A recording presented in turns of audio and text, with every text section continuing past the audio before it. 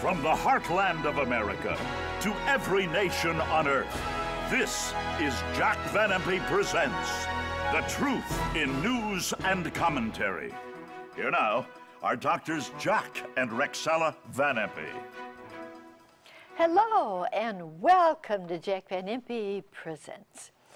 As always, I want to do something up front here, and that is to say thank you to Jack Van Impe, because he certainly gives us the headlines that we don't see ordinarily locally.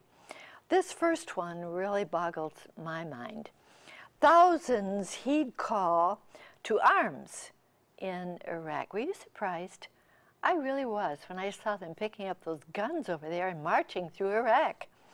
Again, Israeli Arab official warns of Armageddon over anti-Islam film. That's quite serious, isn't it? And then here's another warning. South Korea warns of nuclear arms race. I'm going to ask Jack a very serious question about that, and that is, will we be using them, the arms race? Now, you know, Jack, again, I want to say thank you.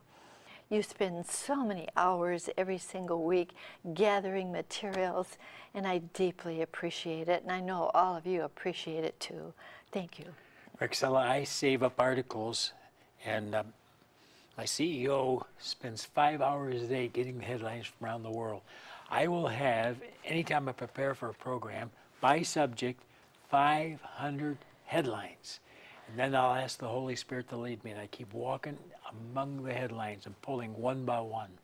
And it's really a job, but it's worth it, because we tell the people things they can't find out in most newspapers in America today. Yes, thank you to our CEO, Ken Bansel, so very much. Iraq's most influential Shiite cleric issued a rare call to arms to defend themselves against attacking what they said Sunni insurgents. All right, let's take a look at this. Thousands he'd call to arms in Iraq. Iraq intensifies battle with Sunni insurgents. And Shiite militias decamping from Syria to fight in Iraq, convert to Islam or face the sword. That's what they're saying. Either you become Islamic or you are dead. Once again, Iraq militants claim soldier massacre. Will you take a look at that? You know, I said to Jerry, our director, take a look at that. All those soldiers on the ground, and all they do, they're killing them. They call them insurgents. And then here's a great question. Why did we go over there? Why did we go over there? What a question that is. And I'm going to ask Jack some very, very serious questions. Now, the first one, someone the other day said to me, what is ISIS? Well, I had to really do some research to find out, and I think it'd be good if Jack were to really explain what ISIS is. Is it a terrorist group, Jack? Rexella, I really studied this to clarify these things in the minds of the people listening to me. All you read about in the newspapers is ISIS. Oh, ISIS, what is that? It's the Islamic State of Iraq and Syria. Now, there are times that you read this, the Islamic State of Levant or Sham. Levant and Sham are other nations that are going to pull into it for one of the most powerful things in all of the Middle East. Who are they going to try to pull in? Cyprus, Lebanon, Israel, Palestine, Jordan, South Turkey. And when they get all those in, that will be the entire state. Now, I want to say something here. You know, people are saying, oh, what is wrong with those Sunnis killing all those people? Wait a minute. Do you know that the Shiites are only 10% of the Muslims of the world? And the Alawites, that's Assad of Syria, only 3%, and they broke away from the Shiites in the 9th century. Now, the Sunnis are 87%. They're 9 times as big as the Shiites. But it's Iran and the Shiite nations who are trying to kill every Sunni. The 160,000 slaughtered in Syria to this moment are basically the Sunnis and some Christians. Now, these people, the Sunnis, who've lost thousands of their family members and children, are moving into Iraq, not to get the people of Iraq, but to get the Shiites there, who are bringing mass devastation to the Middle East, and it's going to get worse and worse until we have the biggest civil war in the area. So you can see a little bit that there's revenge there, and maybe rightfully so, because believe me, this Iran is the trouble spot of the world, and it is Iran and that little Hitler Ahmadinejad who said we're going to kill every Jew and every American because we hate the little Satan and the big Satan, the USA. And though they have a new guy as president, doesn't mean a thing. He was under Khomeini, who was deported to France and came back and killed the Shah. And he says, we're going to kill everyone we have to in order to establish a new world order. Under what? Shiites. You know, Jack, as Iraq falls into chaos, I couldn't help but have my heart go out on that last picture that I showed you a moment ago. Why did we go over there? It was a picture of a father holding his son's picture who died there. Why did we go over there? How much did it cost? How many lives did we lose over there? Jack, just remind us, if you will, please. We've lost 4,400 of our boys, 32,000 who've come home without eyes, arms, legs, and wounds. And the cost was $2.2 billion. And now these boys come home and they say, we don't have a job for you. And 48,000 of these military men are homeless, having to sleep on the streets, and they have to wait 9 months with the vet administration to get any help. God forgive America, and God forgive you, Mr. President. Yes, Jack. Now, we're all familiar with this name, Al-Qaeda.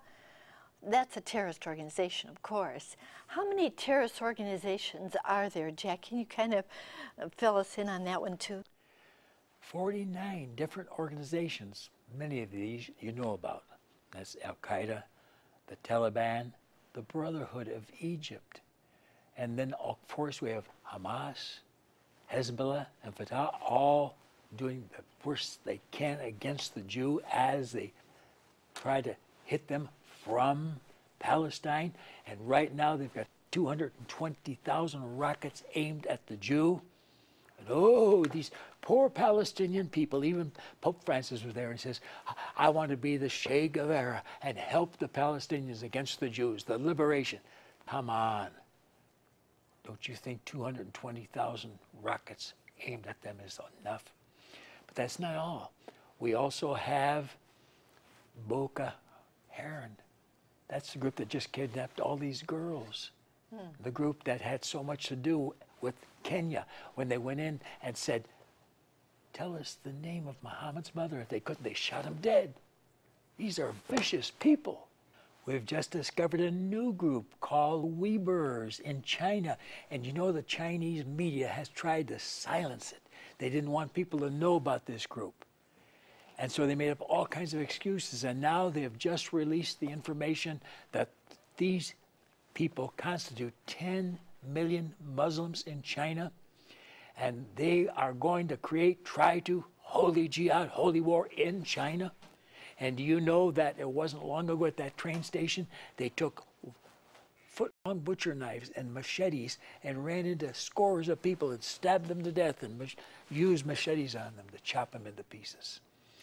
The next thing they've just done recently is to get trucks and run down the people, crushing them on the streets. And Rexella, the latest thing that happened, if you remember, is a guy by the name of Alaki, an American who became a murderer for Islam.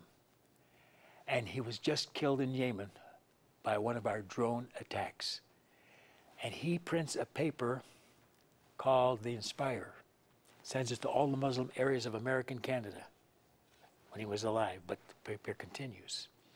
And in it, he went further than what these people did in China. He said, all you people there in Dearborn, wherever there are Muslim settlements, get yourselves trucks and put blades out in front of them and run into them and cut them all to pieces as well.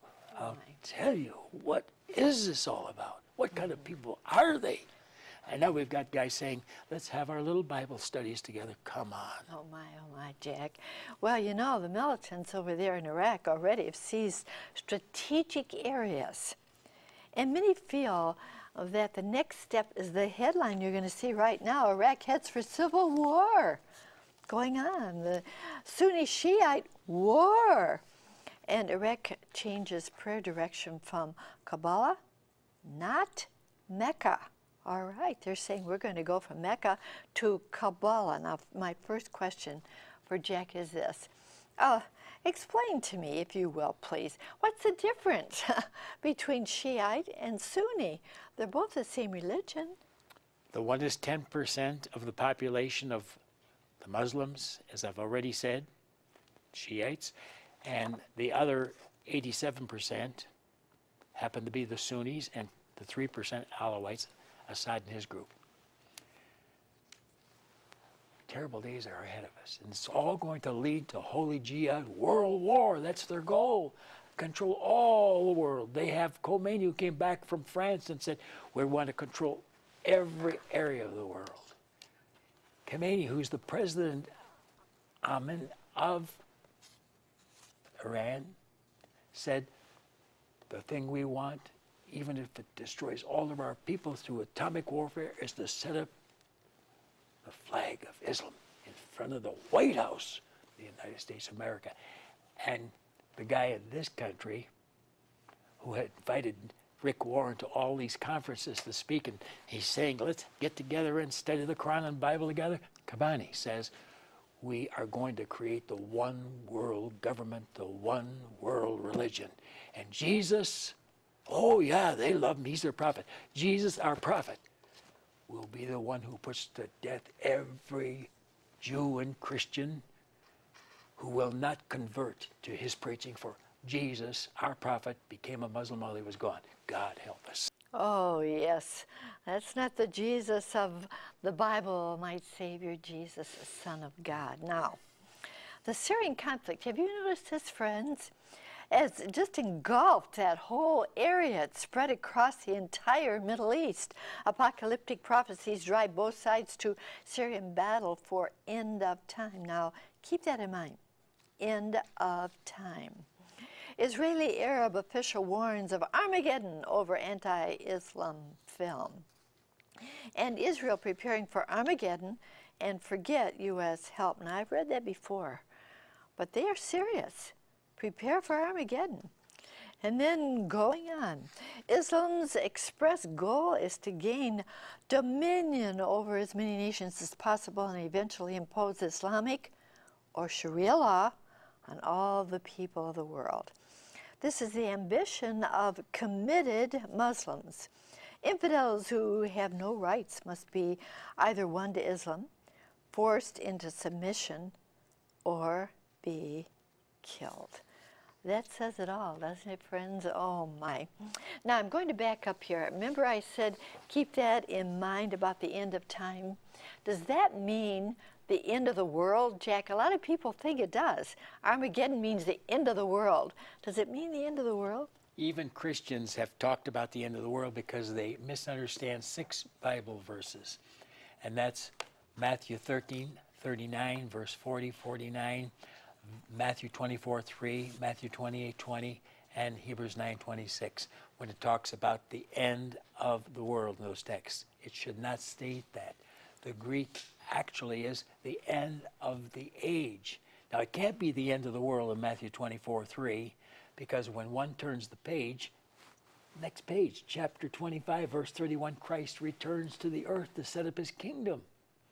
And the world cannot have ended, because when he sets up that kingdom in Revelation 19:16, as he comes as the King of the Kings and Lord of the Lords, he rules and reigns for 1,000 years, and then he's recommissioned, 1 Corinthians 15:24 to 28. And now Revelation 11:15 says, the kingdoms of this world are become the kingdoms of our God and his Christ, and he shall reign forever and forever and forever. No end. And that's why Isaiah 45:17, Ephesians 3:21 both say it's a world without end. Amen, amen. Ephesians 3:21 I love. Unto Christ be glory in the church throughout all ages, world without end. Amen. And there are 120 more texts that say the world is never going to end. But I love this one. When Jesus comes to rule and reign, Gabriel, at the birth of Jesus, told Mary the whole story. Luke 1:32 and 33. Your son shall be great.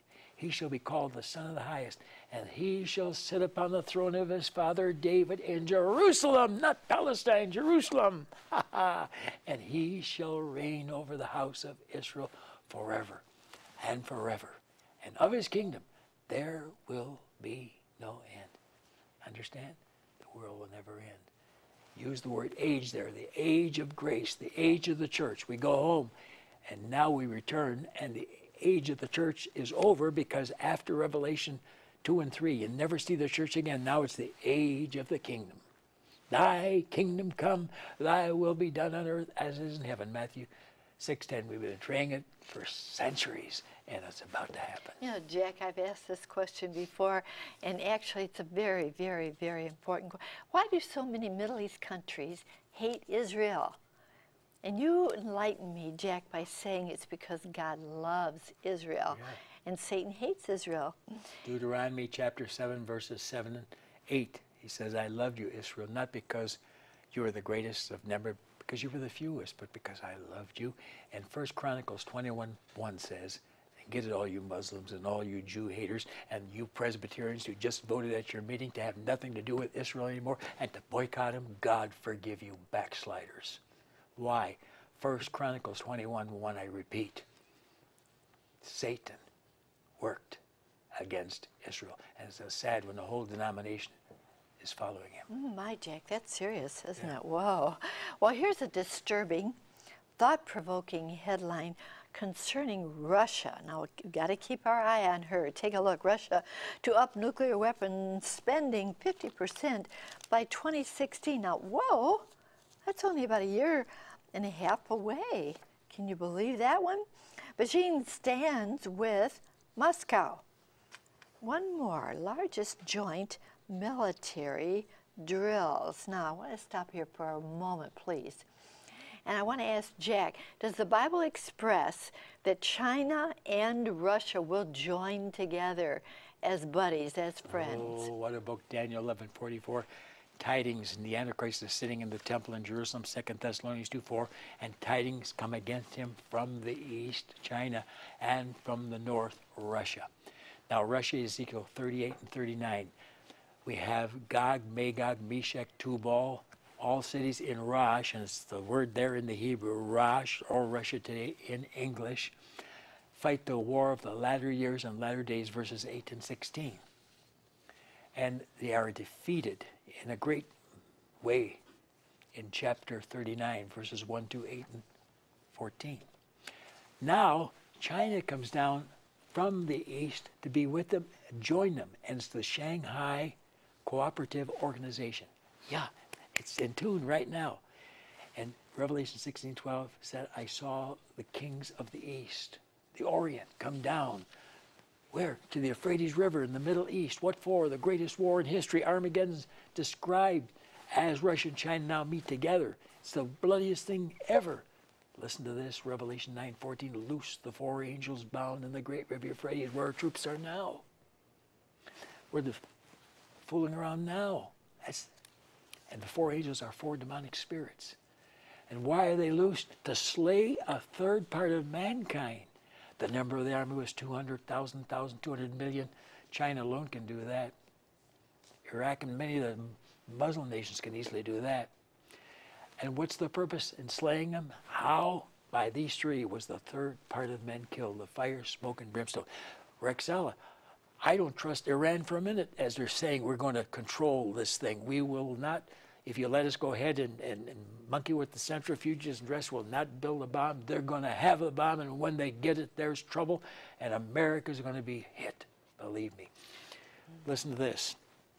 This is what the Bible says about atomic weaponry.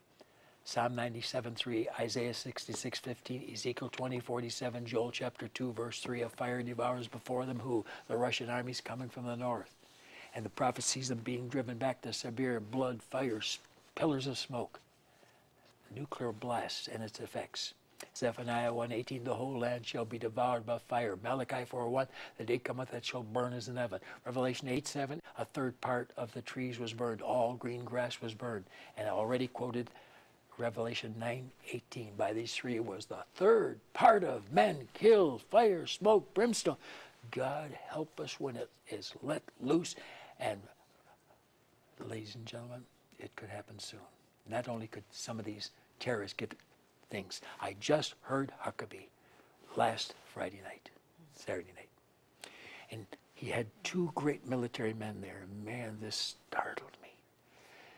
These military said, we now have 3,000 Americans, and you in Canada have great numbers also, who are American and Canadian citizens. And they are training in Syria right now to come back and start the holy jihad and blow all America and Canada to hell. Two of the great military leaders of America. And we got a president who said, he just said it, oh, I don't want to take sides, Shiites or Sunnis.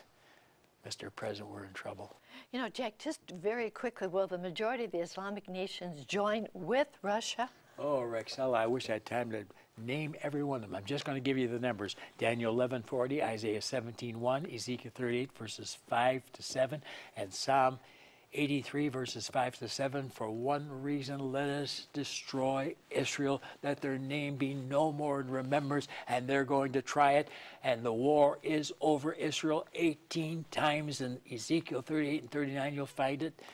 Get it? Ezekiel 38, verses 8, 14, 16, 17, 18, 19, chapter 39, verses 2, 4, twice and 7, 9, 11, 12, 17, 22, 23, 25, and 29. You need more proof?